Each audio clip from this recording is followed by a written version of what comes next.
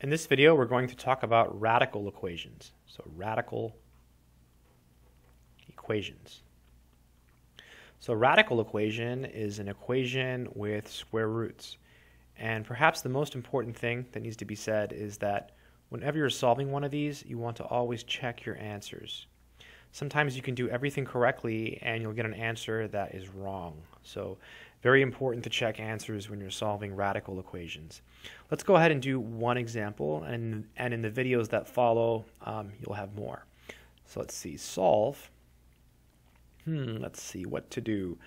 Let's try this one. The square root of 6x plus 1 equals x minus 1.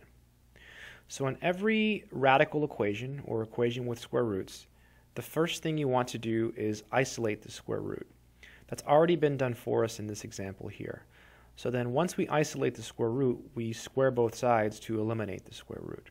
So we'll square this one, square root 6x plus 1, and this is squared, and then we'll square this one, x minus 1 squared. When you square the square root, it goes away, so you just get 6x plus 1. And this one, it's x minus 1 squared, so you can just write it twice and distribute. So I'll write it twice. So then we have 6x plus 1 equals, and then we'll FOIL, so first, so x times x is x squared. And then the outside, so x times negative 1 is negative x. Then the inside, so negative x. And the last, negative 1 times negative 1 is positive 1. I'm going to come up here, so we have 6x plus 1 equals x squared, and then minus x is minus 2x, and then we have the plus 1. We have a quadratic equation, so we should set it equal to 0. So we'll subtract 6x from both sides. Those will cancel, and we'll subtract 1 from both sides. Oh wow, those cancel as well. That's pretty nice. So we're left with x squared, that's this piece, minus 2x, 8x, almost messed up, 8x, right, minus 2 minus 6 is minus 8, whoops, and then these go away, so here we're just left with 0. So you have x squared minus 8x equals 0. Now we can factor out an x, so x minus 8, and that's equal to 0. We have a product equal to 0, so we can use the zero product principle. That means each factor is equal to 0.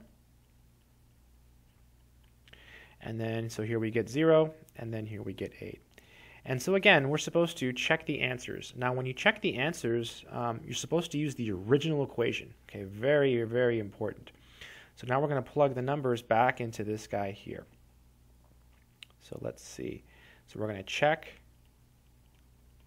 0. We're going to check 0. So we're going to put 0 here for all the x's. Okay, so let's see. Square root 6 times 0 plus 1 equals 0 minus 1. So we have the square root of 1, because this is 0. 0 plus 1 is 1, equals negative 1. So 1 equals negative 1. No, does not work. Right? So 0 does not work. Let's go ahead and check 8. So let's see, square root 6 times 8 plus 1. That should be equal to 8 minus 1. So 6 times 8 is 48. Right? 48 plus 1 is 49. So square root of 49 is equal to 8 minus 1, which is 7. So 7 is equal to 7. Yay, we got it. So the answer in this case is 8. So recap.